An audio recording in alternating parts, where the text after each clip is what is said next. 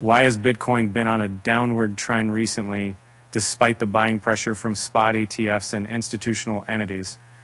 Let's dive into the analysis of one industry expert.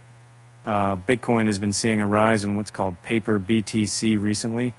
This term refers to derivatives products that don't involve the investor owning real tokens of the cryptocurrency. According to Analyst Willy Woo, the long-term holders of Bitcoin have been a source of spot selling pressure.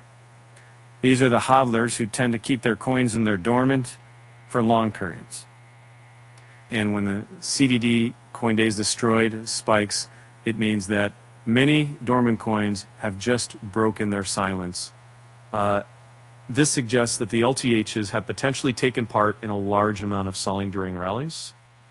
Another factor could be the rapid minting of paper BTC during the 2022 bear market. The spot inventory of Bitcoin only showed phases of downward and sideways trends. However, the spot plus paper BTC inventory saw a rise.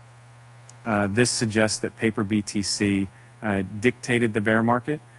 Every time paper BTC has gone up in this current bull market, the rally has slowed. With the inventory of paper BTC increasing recently, it may explain why Bitcoin has been unable to establish bullish momentum. And now, for a lighthearted note, why don't cryptocurrencies ever go to the doctor? Because they hate viruses, of course.